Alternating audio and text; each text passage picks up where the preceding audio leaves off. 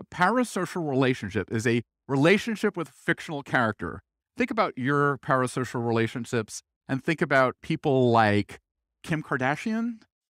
People are more friendly and intimate with her than their best friends. Intimacy, that there's a craving for intimacy, there's a craving for behind the scenes, and people want that all the time. The idea of what a parasocial relationship is and how your events have to become parasocial relationships. Every year, we want you to come and we want you to have the best damn time ever. And you want to tell your friends and you want to really know about how important it is for the industry because this is the community, this is where you build your intellectual capital. So the idea is things like Comic-Con. People have created a parasocial relationship with con. People create a parasocial relationship with brands. So if you serve a certain spirit, a certain thing, you want to piggyback on the benefit of the parasocial relationship that people have with that brand. So the choices you have in your vendors, people want their vendors to be famous.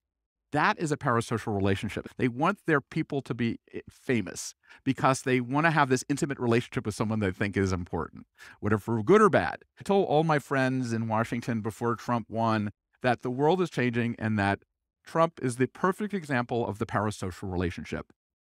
8-9 million people knew him intimately. 8 or 9 million people he talked to on a regular basis. He'd have these events, these big rallies, where he'd give everybody a hat and he would talk to them like they were their best friend. With Trump, he could be your asshole friend, but he's still your friend.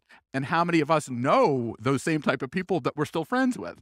So you create this intimate relationship. So it's interesting. It's as interesting for knowing the event industry. So you think about what are your parasocial relationships? I'm going to tell you some of mine. Okay, I'm a total Apple freak. We have a 24-hour Apple store and I buy stuff. I buy everything. I watch TED. How many people watch TED?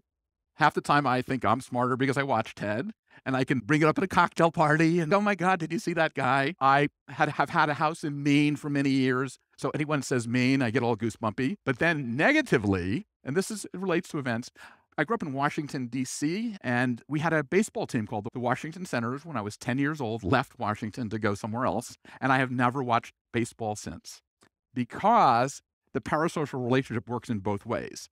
So it could be fan-based, it could be a destination, it could be a venue, it could be anything. So